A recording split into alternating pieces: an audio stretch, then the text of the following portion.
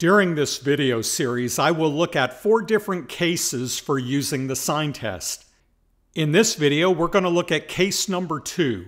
The sign test as a hypothesis test for an increasing or decreasing trend. This was a test that was proposed by Cox-Stuart and so is known as the Cox-Stuart test for trend. They proposed this test in 1955 as a, quote, quick test of trend. This method is to determine if fluctuations across time represent a trend or random fluctuations. We humans are really good at detecting patterns that aren't actually there.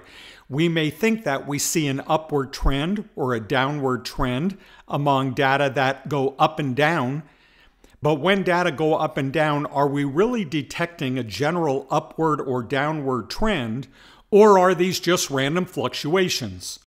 Let's look at some examples of when we might be interested in trend. What about if we're tracking the weekly ratings of a student's behavior, or perhaps the behavior of all the students in a class? We can take these weekly ratings and certainly sometimes they'll go up, sometimes they'll go down, but can we detect a general trend? Is the behavior getting better and better, or is the behavior conversely getting worse and worse? What about if there's reason to suppose that the amount of rainfall in a city is going down? It is unlikely to go down every single year. However, is there a general trend? Even though sometimes it goes up a little or down a little, is there a general downward trend? Obviously, we would like to know that. How about if you're a podcaster and you're tracking the monthly number of podcast listeners? You want to know if those podcast listeners are increasing or decreasing.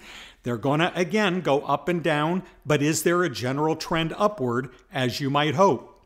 Consider a mystery guest dropping in unknown to the hotel in order to provide a service rating for the hotel.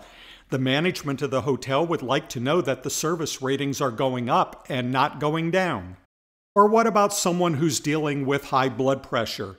You take readings across time, they're sometimes going to be a little higher, sometimes a little lower, but is there a general downward trend? Perhaps one is taking a blood pressure drug in hopes that the trend will be downward, and you would like to check that. Now let's consider how we would set up this test.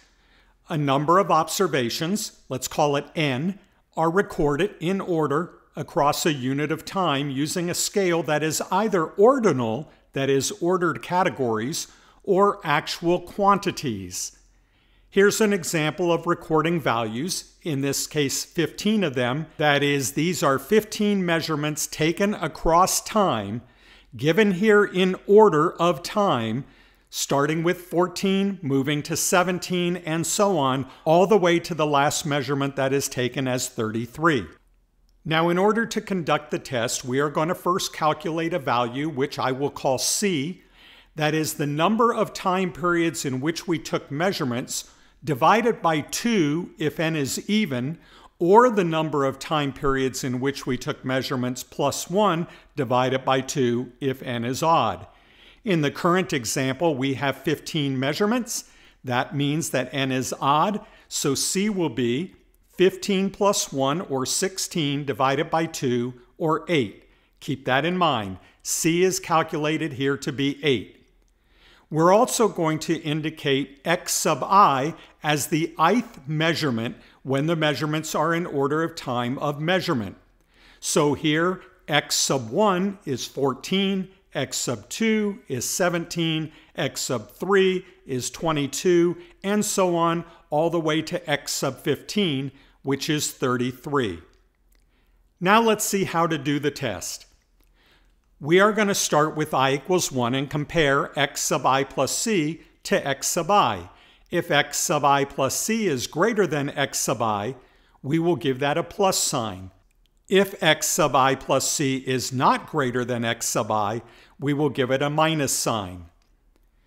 We'll make all comparisons of the I plus c and I measures, and then we'll record t, the number of plus signs, and we will use t to conduct the sign test that we have learned about. One note of caution, the size of the sign test here is the number of comparisons, not the number of measures. So let's try this with the data that we looked at before.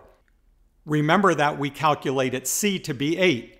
So first we're going to have x sub 1 plus 8, or x sub 9, meaning the ninth value, and we're going to compare it to the first value, x sub 1. So we're going to compare 26 to 14. If 26 is greater than 14, which obviously it is, then we're going to give it a plus sign. We're now going to compare x sub 2 plus 8, or 10, to x sub 2. So we're going to compare the 10th value to the second value, and then the 11th value to the third value, and so forth, all the way until we're at the end. And if we do that, what we're going to find is, of the 7 comparisons, 7 of them are plus signs. That is, every single comparison here is a plus sign. So even though as you look across this data over time, you see sometimes it goes up, sometimes it goes down. I have from 14 to 17 goes up, 17 to 22 goes up, 22 to 20 goes down. The general trend that we are detecting is that there is an upward trend. And in fact, all of the comparisons we made indicate an upward trend. The null hypothesis is that the probability that x sub I plus c is greater than x sub I, that is, the probability that a later value in time is greater than an earlier value in time, is equal to 0.50. Why 0.50? As we've discussed before, this would indicate that whether or not you go up or down is very much like flipping a coin. It's just by chance. When we do the sign test for these particular data, we get that the probability that t is greater than or equal to 7 is 0.0078, so the p-value is very small, and we will conclude that there is an upward trend.